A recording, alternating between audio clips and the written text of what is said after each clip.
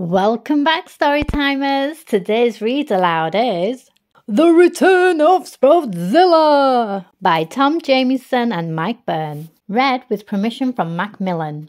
It was almost Christmas and Santa and his elves were hard at work. Everything had to be ready because everyone loved Christmas. Well, nearly everyone.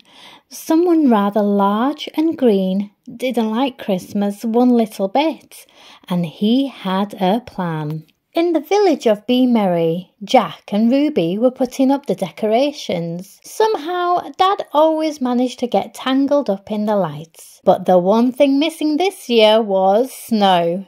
"You need real snow for snowball fights," grumbled Jack, who had already tried making his own.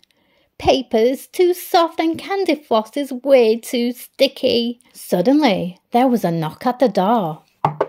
It was a group of Santa's little elves. "Jack! Ruby! We need your help again!" they cried in a panic. "What's up? Where's Santa?" Jack asked. "Hop in, there's no time to lose," said one of the elves, as the others jumped back into the sleigh. "We'll explain on the way." Jack and Ruby held on tight as the sleigh flew through the air. "Santa's been kidnapped," cried one of the elves, "and we think that Sproutzilla and his sidekicks Tyrannoparsnip Rex and Brochliosaurus are to blame." In the North Pole, they searched through Santa's workshop. "Oh no," cried Ruby. An army of sproutlings whizzed around the room and shot out through the door. "This can only mean one thing. Sproutzilla is back and he's captured Santa." "Quick, to the sleigh," cried Jack. "We can follow the sproutlings back to Sproutzilla's lair and rescue Santa." But Sproutzilla's villainous vegetable sidekicks were watching their every move. "Are you sure you can drive this thing?" Jack shouted. "Relax. Tyrannoparsnip Rex is miles behind us," yelled Ruby. "He may be miles behind us, but Brochliosaurus is right in front of us." Suddenly the sleigh swerved and jerked. Jack and Ruby tumbled through the sky straight into Sproutzilla's grass below. "Ah!" Sproutzilla carried Jack and Ruby back to his sprout lair, where Santa was already behind bars. Instead of rescuing Santa, now they were locked up alongside him. "If we don't get out of here soon, Christmas will be ruined," Santa warned. "What a gloomy place. Sproutzilla must be lonely living here," Jack whispered. "Smashing, crashing and ruining Christmas doesn't win you many friends." That gave Ruby an idea, but for the plan to work, she'd need Jack's help. "Finally, I get to throw a proper snowball," Jack cheered. Thwack!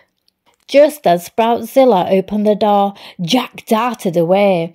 With the green menace out of sight, this was Ruby and Santa's chance to put the plan into action.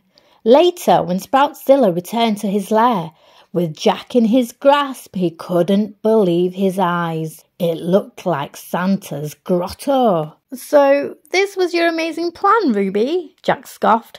"Christmas decorations? I want to show Sproutzilla the fun and joy of Christmas," Ruby explained. But Sproutzilla was soon on the rampage again. "I've got a plan," Jack whispered. "This Christmas, it won't just be Dad getting tangled up in the Christmas lights." In no time, Jack, Ruby and Santa had Sproutzilla bundled up. Now that they had Sproutzilla's full attention, Ruby explained the true meaning of Christmas. It isn't just about eating yummy food and giving and receiving presents, though presents are always welcome. Christmas is about being with the people you love. And with that, Jack, Ruby and Santa gave Sproutzilla a huge hug, which he thought was not too bad at all. "It's great that you've taught Sproutzilla about the joy of Christmas," said Santa, "but we still have one teeny-weeny problem. That green menace has wrecked my workshop. How will we get all the presents finished in time for Christmas Day?" "Let's set up Santa's workshop here," said Ruby. "There's plenty of space." Sproutzilla grinned from ear to ear. What a terrific idea.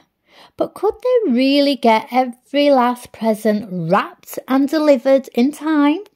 Only with everyone lending a hand, and yes, that means everyone. Go, Tyrannoparsnip Rex and Broccolisaurus.